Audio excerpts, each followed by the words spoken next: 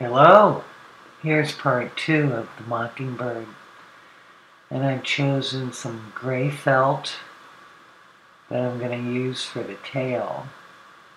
It's good to use colored felt because you get that little edge coming through when you add the colors, the different colors.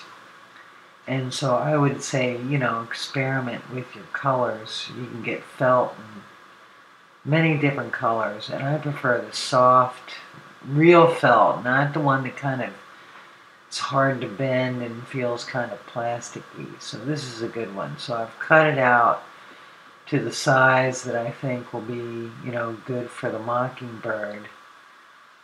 And, I kind of want the tail fanned a little bit because he's going to be hanging over the edge of this frame when I finally get him mounted.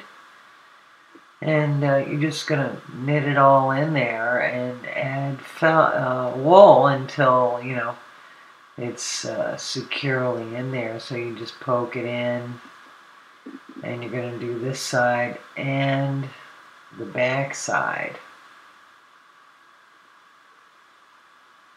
And then I'm going to start, once I get this done, I'll put the feet in and start doing the coloring. So the tail is in there, and adding some wool to the back of it, because that tail, those feathers hang over those tail feathers, the back of the bird. And, you shape as you go along. Keep perfecting the shape and getting it to look like a natural position.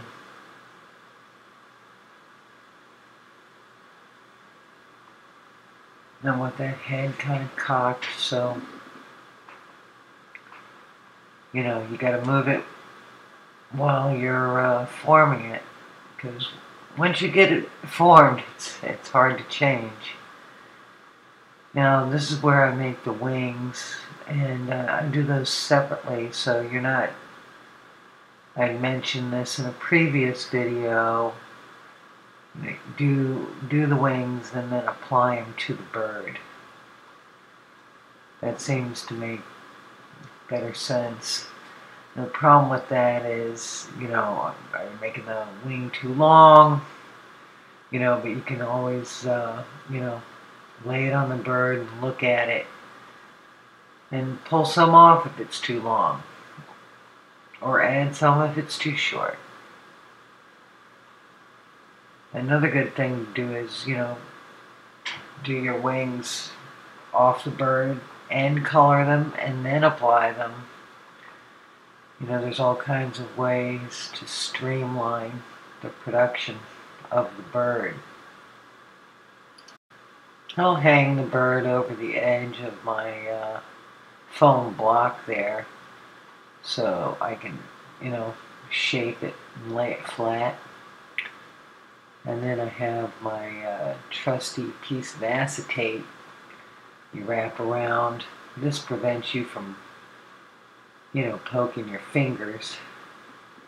You put that little piece right over your wing or whatever you want to have, where you can condense it down kind of flat and follow the contour, and this way you protect your fingers. See how nice and straight that comes out? And you can form it between there.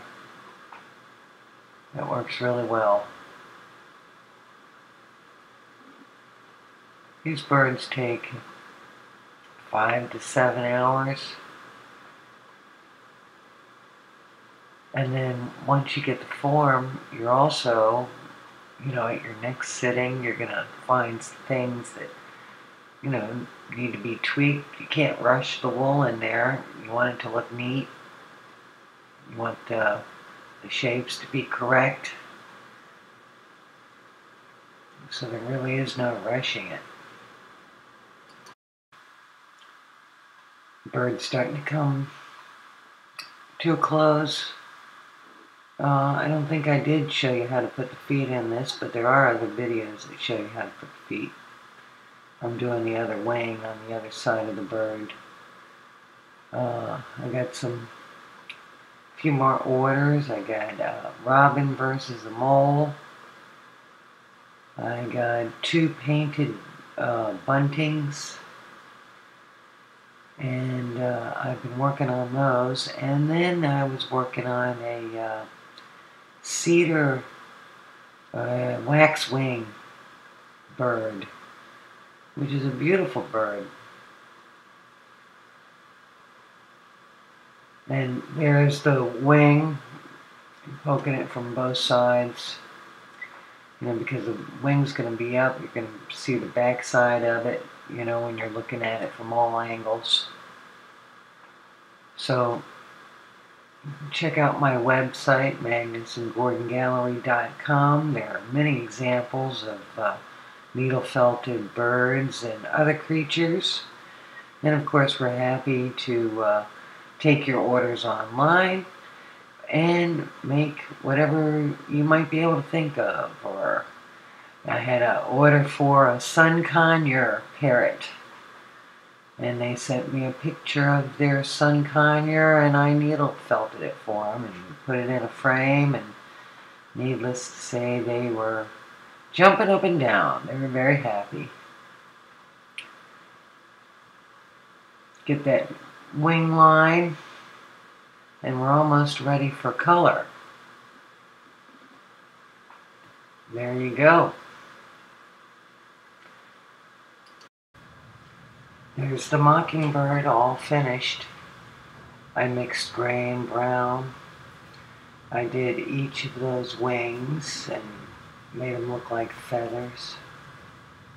You gotta do the top of the bird, and he's looking down at his feather, which is suspended on a pin. So it looks like it's floating within the frame. Of course, I sign it. 2022, Gordon. And his toe is curling over the edge there. And he's looking down at his lost feather. So you can see this bird from all sides. So it's not like doing a half a bird when it's up against the backboard. You have to do the entire bird. So it takes twice as long to do both sides than just one side. And it's in a distressed white shadow box frame. We started making our own frames because our framer couldn't get the wood from Italy or something like that. And so we got our own wood, and then we paint it and glaze it, distress it, do the rabbit and everything. Signed on the back, Magnus and Gordon Gallery. And see the wing on this side. And his feet. See, the feet are, you know, needle felt in there. I have to hand paint those feet. And it's the Mockingbird looking at his feather. And I'll show you some other examples of some artwork that I've done. It's the chickadee and the thistle. Fantail goldfish, bee and yellow flower, and then another bee and a yellow flower. You got a little cheetah and a petrified mouse, a wren on a spool, and then sparrows on a branch. I just finished this one. I love it.